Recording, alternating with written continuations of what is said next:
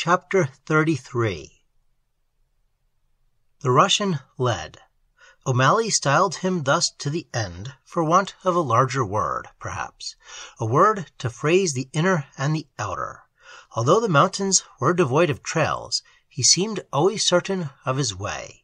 An absolute sense of orientation possessed him, or rather, the whole earth became a single pathway.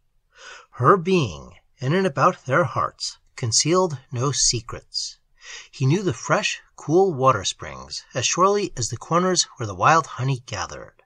It seemed as natural that the bees should leave them unmolested, giving them freely of their store, as that the savage dogs in the aouls, or villages they passed so rarely now, should refrain from attack. Even the peasants shared with them some common, splendid life. Occasionally they passed in a session on horseback, a rifle swung across his saddle, a covering burqa draping his shoulders, and the animal's haunches in a single form that seemed a very outgrowth of the mountains. But not even a greeting was exchanged. They passed in silence, often very close, as though they did not see these two on foot. And once or twice the horses reared and whinnied, while the riders made the signs of their religion. Sentries, they seemed. But for the password known to both, they would have stopped the travelers. In these forsaken fastnesses, mere unprotected wandering means death. Yet to the happy Irishman there never came a thought of danger or alarm. All was a portion of himself, and no man can be afraid of his own hands or feet. Their convoy was immense, invisible, a guaranteed security of the vast earth herself. No little personal injury could pass so huge defense. Others, armed with the lesser security of knives and guns and guides, would assuredly have been turned back, or had they shown resistance, would never have been heard to tell the tale. Dr. Stahl and the fur merchant, for instance. But such bothering little thoughts with their hard edges no longer touched reality. They spun away and found no lodgment. They were untrue, false items of some lesser world unrealized. For, in proportion as he fixed his thoughts successfully on outward and physical things, the world wherein he now walked grew dim. He missed the path, stumbled, saw trees and flowers indistinctly, failed to hear properly the call of birds and wind, to feel the touch of sun, and, most unwelcome of all, was aware that his leader left him, dwindling in size, dropping away somehow among shadows, far behind or far ahead. The inversion was strangely complete. What men called solid, real, and permanent, he now knew as the veriest shadows of existence, fleeting, unsatisfactory, false. Their dreary make-believe had all his life oppressed him. He now knew why. Men, driving their forces outwards for external possessions, had lost the way so utterly. It truly was amazing. He no longer quite understood how such feverish strife was possible to intelligent beings. The fur merchant, the tourists, his London friends, the great majority of men and women he had known, pain in their hearts and weariness in their eyes, the sad, strained faces, the furious rush to catch a little pleasure they deemed joy. It seemed like some wild, senseless game that madness plays. He found it difficult to endow them, one and all, with any sense of life. He saw them groping in thick darkness, snatching with hands of shadow at things of even thinner shadow, all moving in a wild and frantic circle of artificial desires, while just beyond, absurdly close to many, blazed this great living sunshine of reality and peace and beauty. If only they would turn and look within. In fleeting moments, these sordid glimpses of that dark and shadow world still afflicted his outer sight, the nightmare he had left behind. It played like some gloomy memory through a corner of consciousness not yet wholly disentangled from it. Already he burned to share his story with the world. A few he saw who here and there half turned, touched by a flashing ray, then rushed away into the old blackness as though frightened, not daring to escape. False images thrown outward by the intellect prevented. Stahl, he saw, groping, a soft light yearning in his eyes, a hand outstretched to push the shadows from him, yet ever gathering them instead. Men he saw by the million, youth still in their hearts, yet slaving in darkened trap-like cages, not merely to earn a competency, but to pile more gold for things not really wanted. Faces of greed round gambling tables, the pandemonium of exchanges, even fair women playing bridge. Through all a summer afternoon, the strife and lust and passion for possessions degrading every heart, choking the channels of simplicity. Over the cities of the world, he heard the demon civilization sing its song of terror and desolation. Its music of destruction shook the nations. He saw the millions dance, and mid the bewildering ugly thunder of that sound, few could catch the small sweet voice played by the earth upon the little pipes of Pan, the fluting call of nature to the simple life, which is the inner. For now, as he moved closer to the earth, deeper, ever deeper into the enfolding moods of her vast collective consciousness, he drew nearer to the reality that satisfies. He approached that center where outward activity is less, yet energy and vitality far greater, because it is at rest.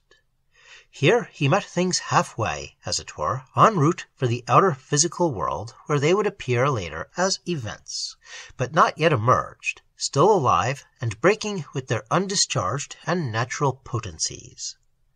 Modern life, he discerned, dealt only with these forces when they had emerged, masquerading at the outer rim of life as complete embodiments, whereas actually they are but partial and symbolical expressions of their eternal prototypes behind.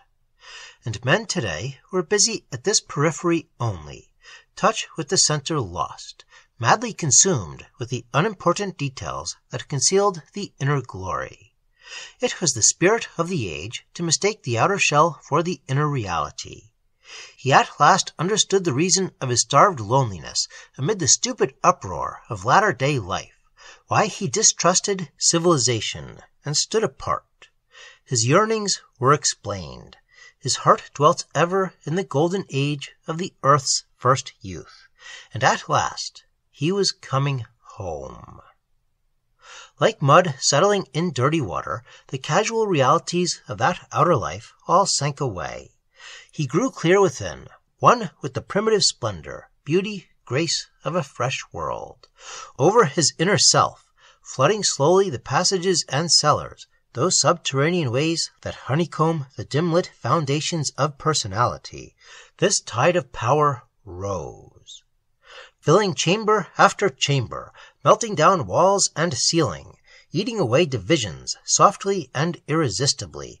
It climbed in silence, merging all moods and disunion of his separate selves into the single thing that made him comprehensible to himself and able to know the earth as mother.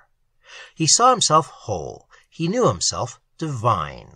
A strange tumult, as of some ecstasy of old remembrance, invaded him. He dropped back into a more spacious scale of time, long, long ago, when a month might be a moment, or 1,000 years pass round him as a single day.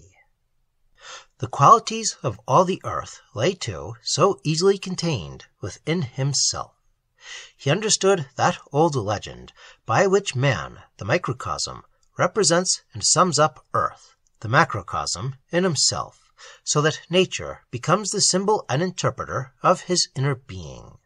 The strength and dignity of the trees he drew into himself. The power of the wind was his. With his unwearied feet ran all the sweet and facile swiftness of the rivulets, and in his thoughts the graciousness of flowers, the wavy softness of the grass, the peace of open spaces, and the calm of that vast sky. The murmur of the Urwelt was in his blood, and in his heart the exaltation of her golden mood of spring. How, then, could speech be possible, since both shared this common life?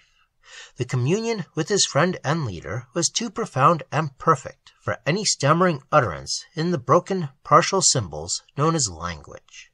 This was done for them, the singing of the birds, the wind voices, the rippling of water, the very humming of the myriad insects even, and rustling of the grass and leaves, shaped all they felt in some articulate expression that was right, complete, and adequate. The passion of the larks set all the sky to music, and songs far sweeter than the nightingale's made every dusk divine. He understood now that laborious utterance of his friend upon the steamer, and why his difficulty with words was more than he could overcome.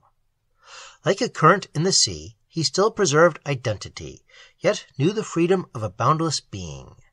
And meanwhile the tide was ever rising.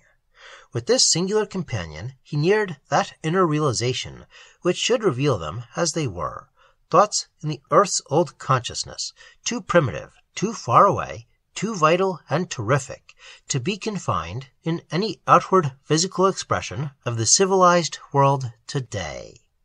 The earth shone, glittered, sang, holding them close in the rhythm of her gigantic heart. Her glory was their own. In the blazing summer of the inner life they floated, happy, caught away, at peace, emanations of her living self. The valleys far below were filled with mist, cutting them off literally from the world of men, but the beauty of the upper mountains grew more and more bewilderingly enticing. The scale was so immense, while the brilliant clearness of the air brought distance close before the eyes, altered perspective, and robbed remote and near of any definite meaning. Space fled away. It shifted here and there at pleasure, according as they felt. It was within them, not without. They passed, dispersed and swift about the entire landscape, a very part of it, diffused in terms of light and air and color, scattered in radiance, distributed through flowers, spread through the sky and grass and forests. Space is a form of thought, but they no longer thought. They felt. Oh, that prodigious, clean, and simple feeling of the earth. Power that fills and blesses. Electric strength that kills the germ of separateness, making whole. The medicine of the world. For days and nights it was thus, or was it years and minutes, while they skirted the slopes and towers of the huge Dykh-Tau, and Elbrus, supreme and lonely in the heavens, beckoned solemnly. The snowy Koshtan-Tau rolled past, yet through them. Kazbek superbly thundered. Hosts of lesser summits sang in the dawn and whispered to the stars, and longing sank away, impossible. My boy, could you only have been with me? Broke his voice across the splendid dream, bringing me back to the choking dingy room I'd forgotten. It was like a cry of passionate yearning. I'm with you now, I murmured, some similar rising joy half breaking in my breast. That's something. He sighed in answer. Something, perhaps. But I have got it always. It's all still part of me. Oh, that I could give it to the world and lift the ache of all humanity. His voice trembled. I saw the moisture of immense compassion in his eyes. I felt myself swim out into universal being. Perhaps, I stammered half beneath my breath, perhaps some day you may. He shook his head. His face turned very sad. How should they listen, much less understand? Their energies drive outwards, and separation is their god. There is no money in it.